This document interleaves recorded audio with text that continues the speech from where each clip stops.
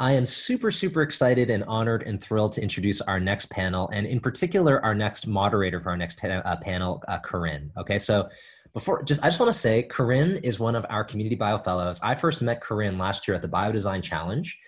She is helping to also lead youth doing amazing work in making, and her daughter, Emily, and the GIY Bio Buddies are my total inspiration. I am their biggest fan. I'm still hopeful that they'll accept me as an intern for their team. That is still my goal, my career aspiration.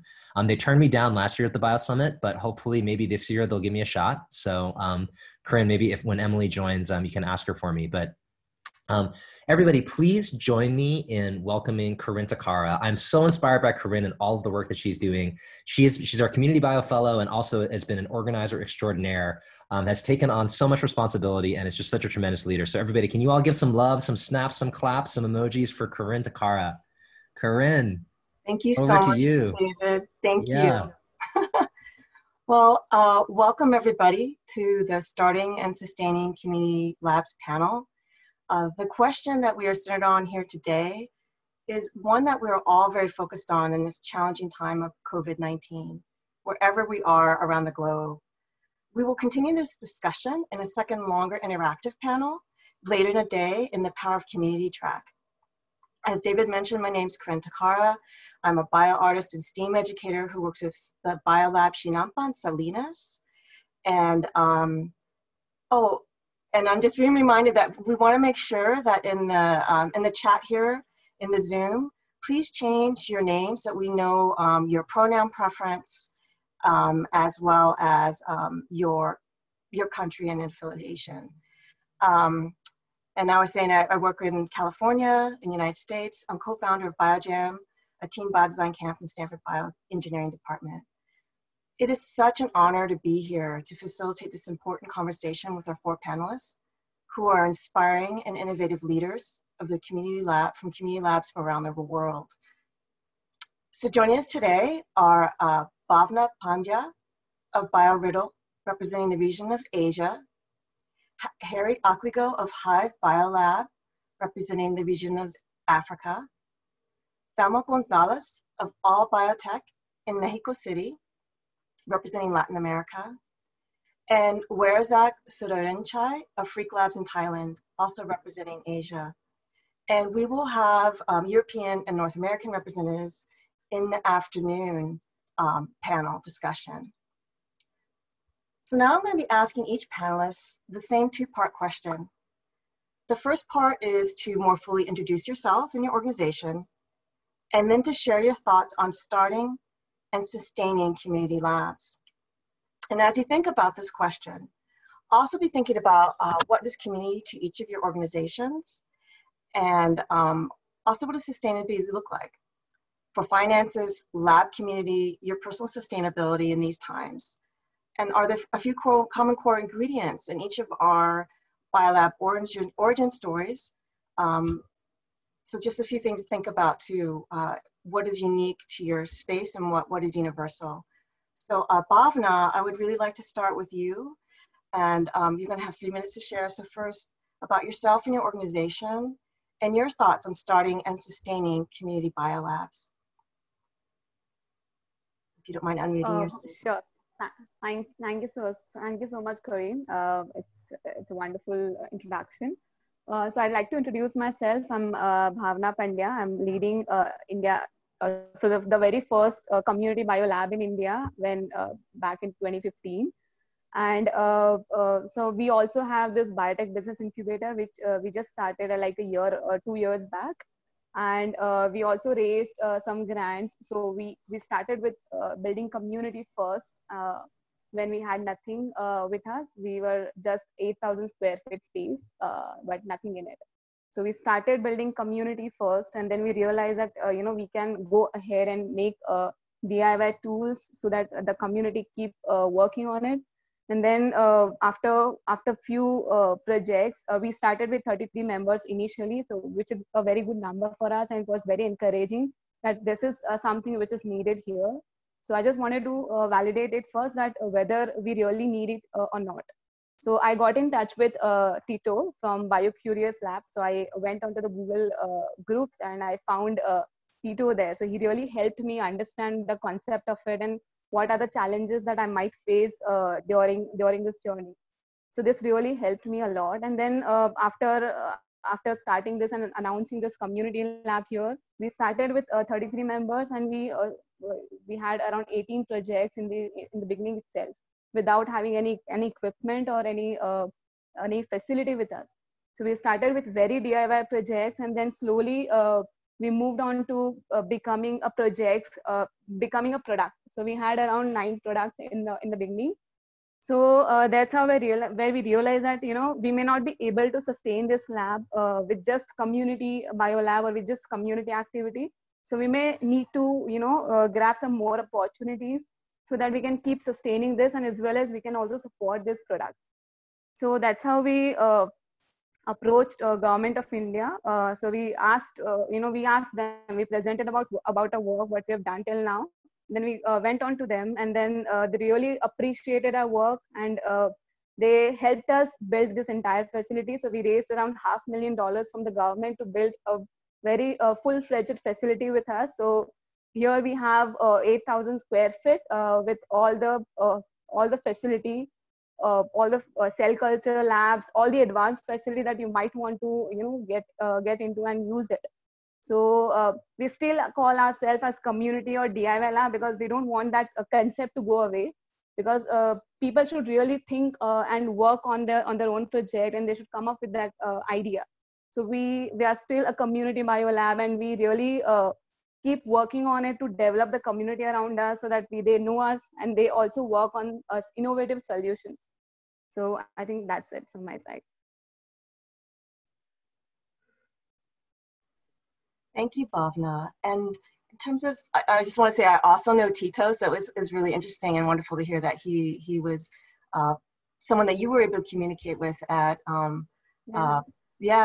BioCurious. And just before I move on to Harry, we have a few more minutes, so I just wanted to ask you too, do you have any tips for other biolabs that are just starting? Because it sounds like you did reach out internationally. So what are your tips on that when people are percolating ideas in this difficult time to start? What are your suggestions? Yeah, is the question for me? Yeah, I just want to touch on that real quick, because I thought that was interesting. Yeah. So I think whenever whoever wants to start a lab, they should just Google and find out what exactly this concept is. Because when I started, I was really new to this concept. I didn't know this DIY bio thing. You know, I didn't know this concept that exists around the world. So I just Googled it and found this Google group, and then from the experienced people, I got to know challenges. Before I started my own lab. So it's really good to understand what exactly you're getting into, and then what are the challenges that you might face in future, so you're very well prepared.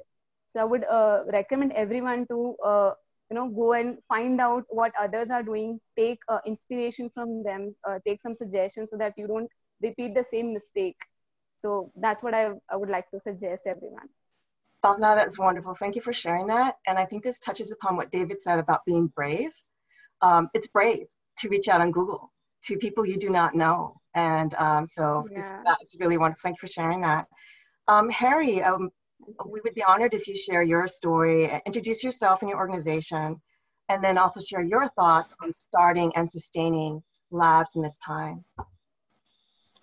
All right, thank you very much. And my name is Harry Akligoh, and I'm currently based in Kumasi, Ghana. I would say that I'm one of the first to actually start a community biotechnology initiative here in Ghana, and one of two in Africa that is trying to promote community biotechnology initiative across the African country, aside some initiatives and some community labs in Cameroon. So we are a lab called the Hive Biolab, and what we basically are focused in is how do we utilize biotechnology to solving the numerous community problems that we have, and equally bridging the educational deficit gap that young people in Ghana face. So that was one of the motivating things that actually got us into what we are doing with the Hive Biolab today, trying to promote more contemporary skills to young people who finish, however, do not have what it takes to start their own or get an employment. So we provide this open space and facility, give them the trainings that they need, so that they're able to launch their bio-innovative ideas. Because one of the challenges that we realize is that young people in Ghana go to school, read amazing programs in the life sciences, and however are faced with the challenge of unemployment whenever they finish. So then how do we help people that have these beautiful ideas in using biology to solve problems of water contamination? Because one of the challenges we have in Ghana is what we call galamsey, right? So we believe that we can use biology to turn these things around, and people have innovative ideas in that regard. So we want to create that space, provide that community, a platform where there are resources available for them to provide innovative solutions in this regard. So that is one of the motivating things that actually got us into what we are doing today. And I would say that it began as an idea, as an individual, it began as an idea wanting to change my community one step at a time using biology.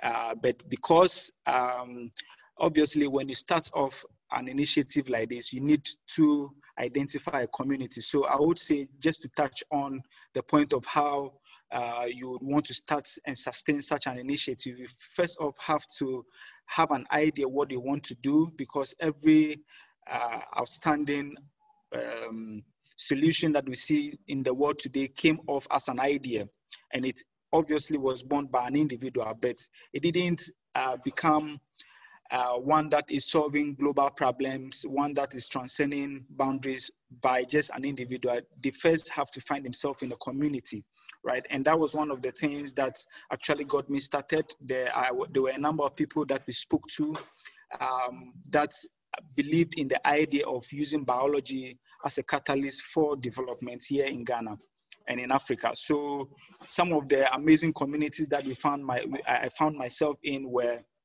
obviously the Global Community Bio Summit, and then one that we are championing in Africa called the Africa OSH. Was one of the amazing communities that we are using to democratize the open science and then biotechnology, the whole do-it-yourself culture. So these were some of the things that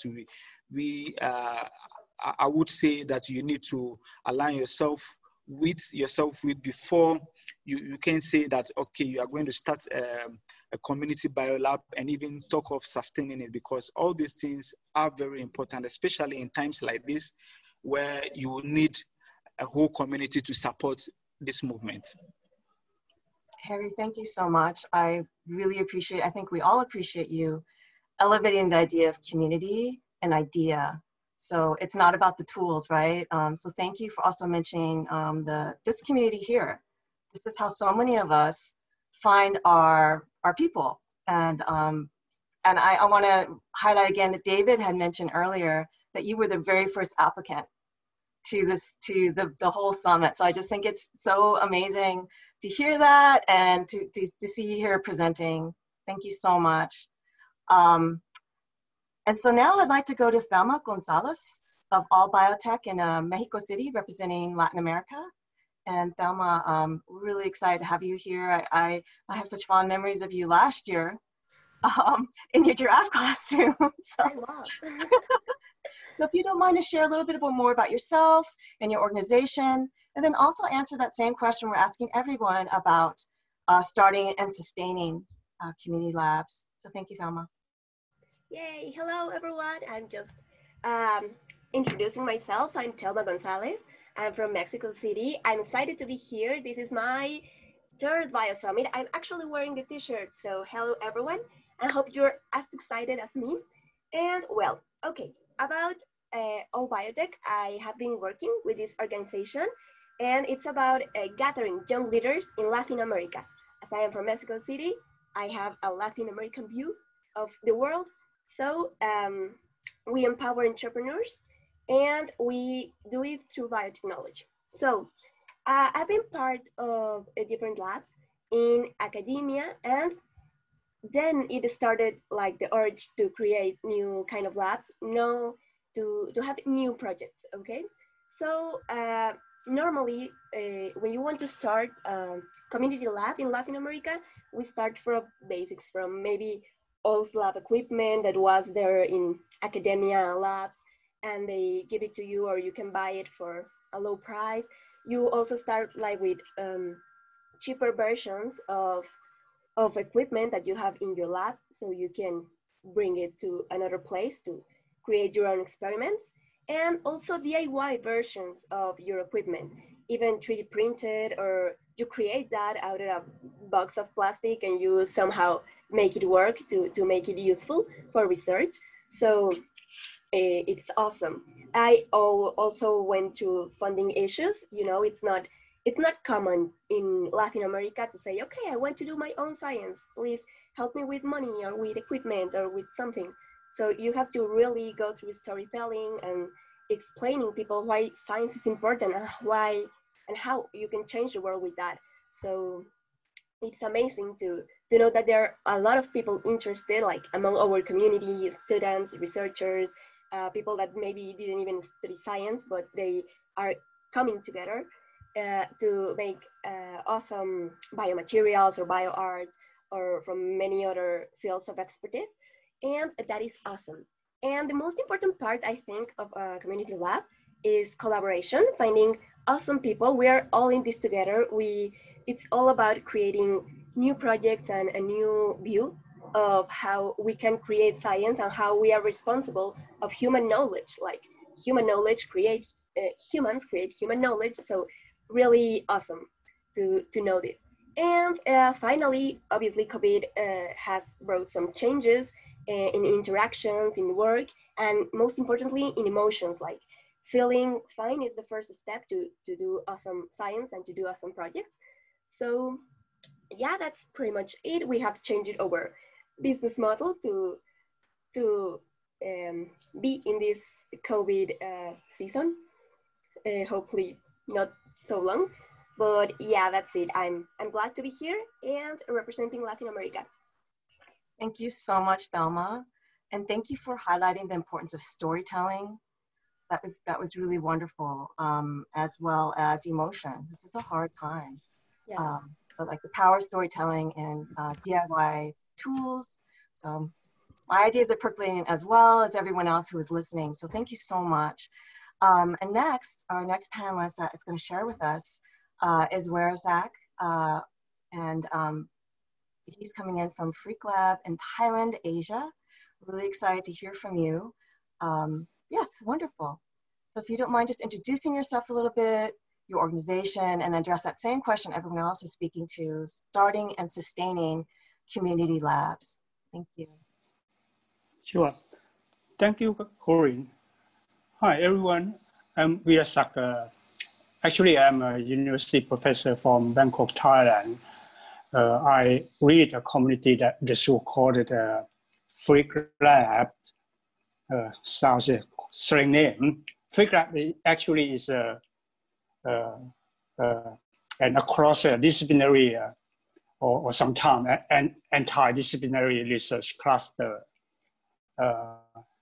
It's found by a group of Thailand junior science talent project students with their mentors in 2017 in Sai King Mongkut University of Technology Thailand in Bangkok, and later with other network organizations in Thailand or in US or in Japan.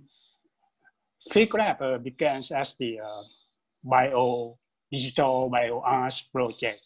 Actually, myself, I have my own formal academic laboratories, which are doing something biosensor stuff, but somehow I really want to open more to become the general open.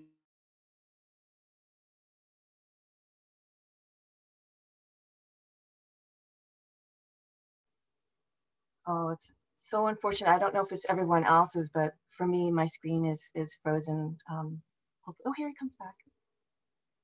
Hopefully. And again, we're reaching from all around this is the world with different internet access. Okay, so I see in the chat that it was also frozen for you all. So hopefully you'll be able to join us again. You're back. Yes, wonderful. Yeah, so very sorry. No worries. I thought everybody hear me. Hello, can you hear me? We can hear you now. So glad. Continue, please. Thank you. Right.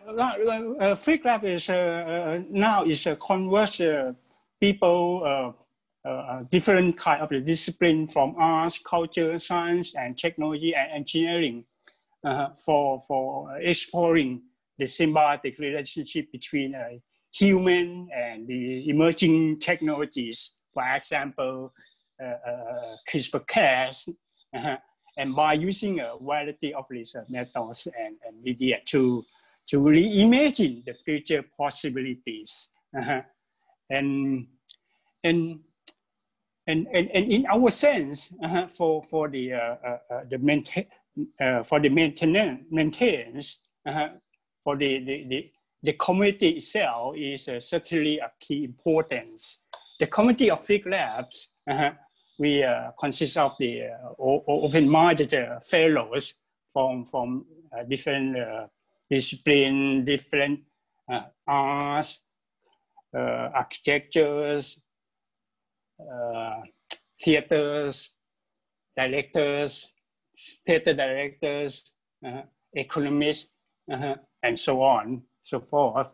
And yeah, and different age, we have kids from 15 to the old 60, and different genders and expertise that can work together on a cutting edge project with or without a lab bench.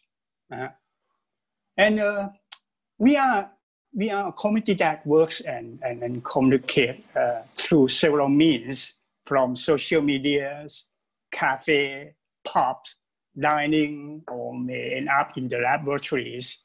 It is really upon a certain project eventually. We always start or ignite ideas over internet. A project will then be naturally orchestrated by different functions, also including of funding resources and all logistics. Yeah, some fellows may go on after accomplishment, but the project champion will still play along with enthusiasm for the next ideas. We can keep going the community with the new fellows. I earlier mentioned about the group of students, particularly from the 20 years old JS Junior Science Talent Project alumni. The stakeholder of the community knows that Freak Lab is a platform for transforming the futuristic ideas into the tangible prototypes with aiming to have the positive impact on societies in terms of knowledge, aesthetics, and surely economy is quite important for us as well for keep resources.